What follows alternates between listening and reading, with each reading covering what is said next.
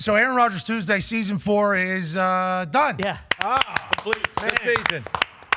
There's going to be a lot of people that are happy with that, myself included, to be honest. With the way it ended, it got real loud. And real loud. I'm happy that is not going to be my mentions going forward, which is great news. We always, and this is legit, and I think I'm never going to act like people are out to get people. Sure. But throughout my life, there's been a lot of people that have definitely wanted to see me not do good because I'm an uber confident human being, loud. And if I think you're trying to hold me or my guys back, like, I'm an asshole too. Certainly have zero, don't need you. Hey, what are you? Nothing. Sweet. See ya. Keep it moving. So there were some people, especially when, I negotiate my own deal here. So that's a whole business there. Right. Couple jobs. Yeah. Connections, a lot of stuff like that. See ya. Hey, I'm running my show. Oh yeah. I keep my creative rights. Okay, 100%. Who's gonna create me and my guys? That's how this. That's a whole nother. That's a whole nother entire profession. No, con man, you could just keep your sound effects to yourself. Okay. In this exact moment, that's a whole nother profession. People, a lot of people. So you got this group here, and then we've cut the line too a lot, because this is supposed to be like a union where you just kind of wait for others and you go. So then you got like that group, right? So going in, we knew that we potentially ruffled some feathers in about 3 to 5 professions that have a lot of power and a lot of say.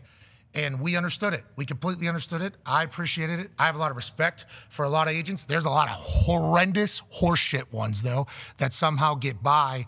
And they kind of make the good agents look bad, by the way. So that is just that whole thing. This whole thing, I don't believe in any of them. Like the middle management producers that run shows and stuff and create headlines and ideas and stuff, none of them have a lot of respect for me. I don't have a lot of respect for them, which is why I'm like, don't put us up for the Emmys. Don't want to be an Emmy person because these are the humans that are voting on them. Now, through our times, I've found like 3 to 4 of these people that are good at their jobs and creative and fun. Most of them, though, just kind of very,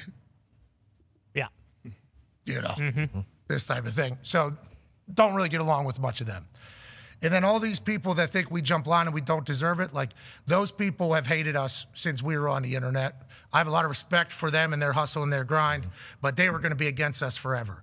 And we knew that. I knew that coming into this. And over the last week, we have certainly given them all a lot of stuff to get mad about and become loud about.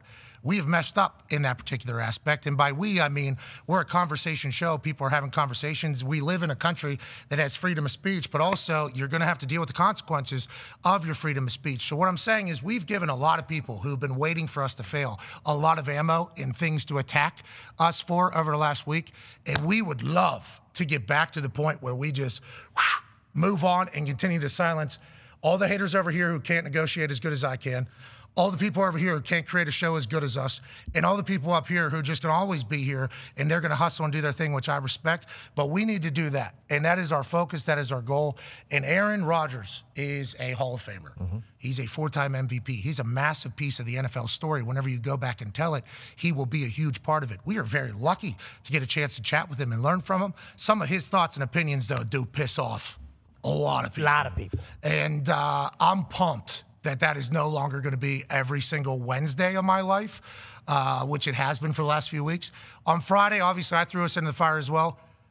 Forever stand by that. Everything else, though, just can't do that and not what we want to be known for.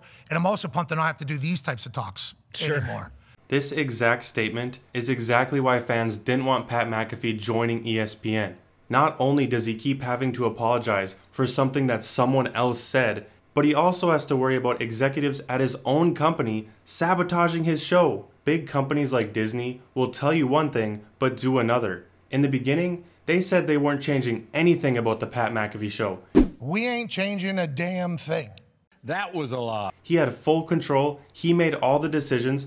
All they were doing was giving him more money and a bigger platform. But the moment Aaron Rodgers says something that they don't like or they don't agree with, they immediately try to control the show.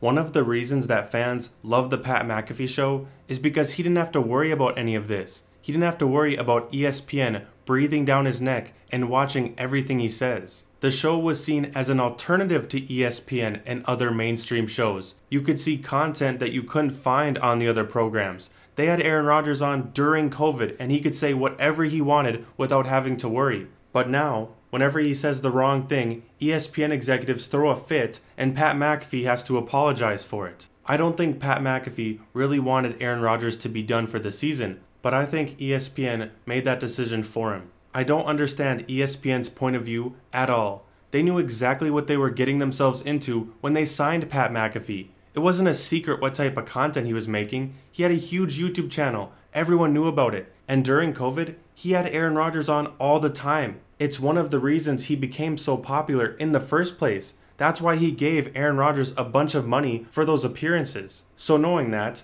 you sign him to a massive contract and then have a problem with the type of content he's producing. It doesn't make any sense. If you have this big of a problem, then you shouldn't have signed him. But that's all I have for this video. Let me know in the comments what you guys think of Aaron Rodgers no longer appearing on the Pat McAfee show for the rest of the NFL season.